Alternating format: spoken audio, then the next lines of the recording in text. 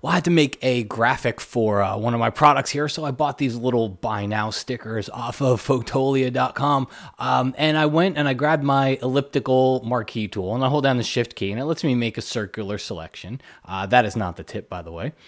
And, you know, I can get it close, but it's tough to get right on the money there. So what I do, just leave it. Now, there's this little trick. Again, this is not the tip.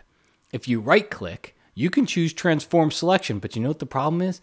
I have no idea what it's doing. Look, I can't see anything. I can't see the preview here. So let's escape out of there. Here's the tip. Press the letter Q for quick mask. Takes you into this quick mask mode where you can see basically the selection edges are in red. So now what I can do is press Command or Control T for free transform. And now look at that. Now I can see my edges and I can move them and change them and do whatever I need to them visually as I'm making the selection.